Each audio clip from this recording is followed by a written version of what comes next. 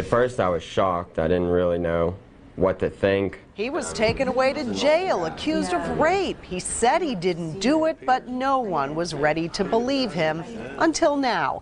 New at 6, Channel 11's Jodine Costanzo on the surprise turn of events that set him free and has his accuser now facing charges. Jodine. Well, Peggy, Matt Foligno always said he was innocent. In fact, the day he was accused of rape, he was actually home with his parents. Charges have now been dropped, but he told me today that damage is done. What should have been done in the first place was actually done.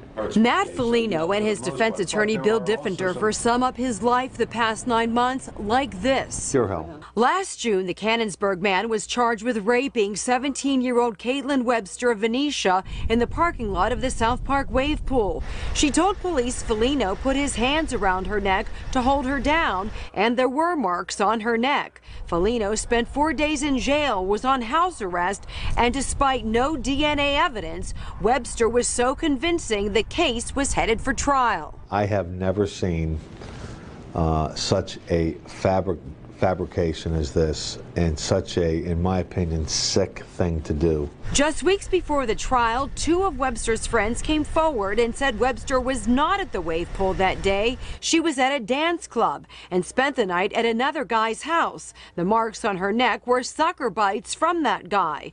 Webster admitted she lied about Foligno, who she had gone on a few dates with, so she wouldn't get in trouble for having sucker bites.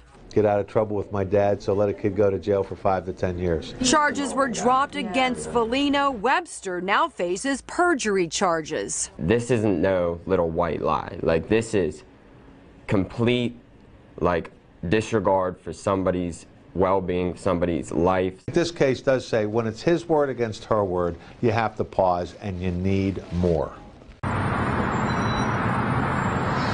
And this case has cost the Folignos more than $20,000 in legal fees, not to mention the damage to Matt's reputation. The family is considering filing a civil suit against Webster. Reporting live, Jodine Costanzo, Channel 11 News.